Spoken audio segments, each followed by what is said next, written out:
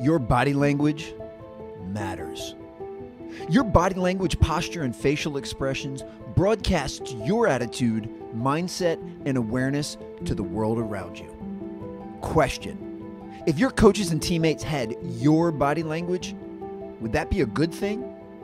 Your body language either fills your team's bucket or it drains it. It either raises your team's energy or it lowers it. It either adds to your team's composure or it rattles it. Good body language communicates that you are poised, optimistic, and confident. It says that you are a winner. Bad body language reveals that you are frazzled, frustrated, dejected, and deflated.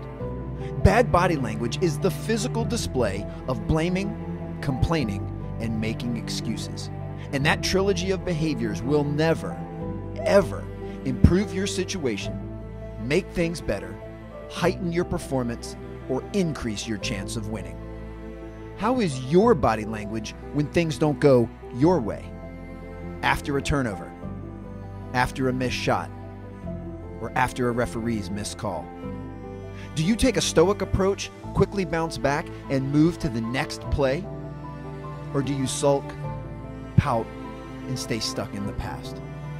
Fact: you cannot perform at your best while displaying bad body language.